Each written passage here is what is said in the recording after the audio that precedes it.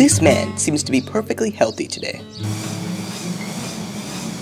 However, on a sunny April day just like this one 3 years ago, Dr. Vijay Mohan's life nearly met the face of death. This is his story about how several key events helped create the amazing recovery. Travel and sightseeing have always been a pleasure for me and my wife. Our last stop of this 15-day trip to the Middle East was Jordan.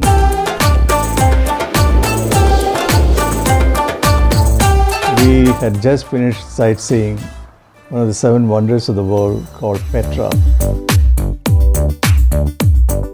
While walking on the slippery marble floor, I slipped, fell forwards and hit my head exactly here. And immediately I realized I had broken my neck because I had a sudden tingling sensation. All my friends who are doctors rushed to help me. I kind of downplayed the seriousness of the injury because I was afraid that they might call the ambulance.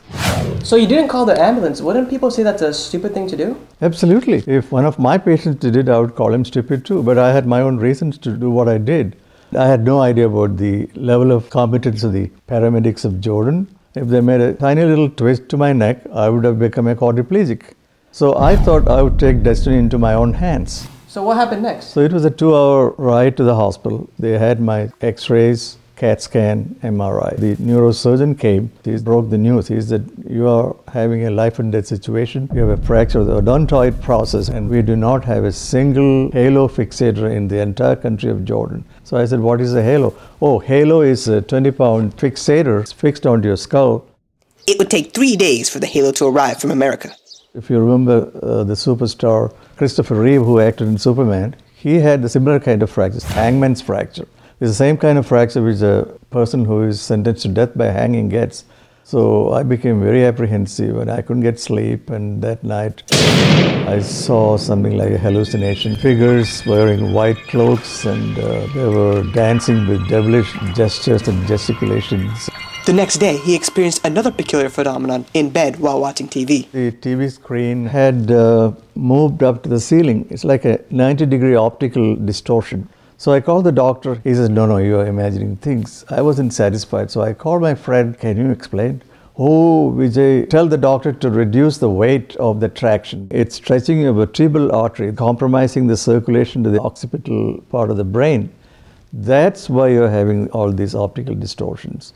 So I immediately conveyed this to the doctor and he reduced the weight by 1 pound. Lo and behold, the optical distortion was gone. The halo arrived and the procedure began. Because of the nature of the fracture, anesthesia could not be given. In my 70 years of life, I had never experienced this degree of pain.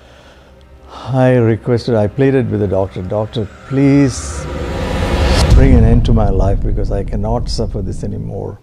At that point, my friend became emotional. He was also angry. He shouted at the anesthesiologist, don't you have fentanyl? That relieved my pain to some degree, and the procedure was done successfully. Today, he can only move his neck to a certain degree in each direction. Also, there are 2 scars left on his forehead where the halo fixator was once screwed. In conclusion, I'm an extremely lucky person to have had this miraculous recovery. Now, he draws in his spare time. He will be donating his artwork to the Central Valley American Heart Association and Cancer Society to help benefit the community.